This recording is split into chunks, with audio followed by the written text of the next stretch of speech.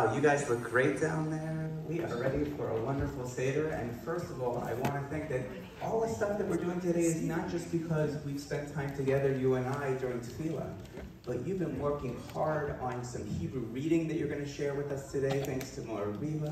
You've been working really hard to complete a beautiful, beautiful Haggadah, thanks to Moira Vivka, that you're going to be able to bring home today. So parents who are watching, take note of what your kids know and what they're going to be able to add to the Seder this year for you all. Let's begin, everyone, with first of all, we've got our personal Haggadah here. Let's just look at some of these pictures of, oh, look at that. We've got some pictures of slaves up here. Here's some other pictures of slaves. Here's some of these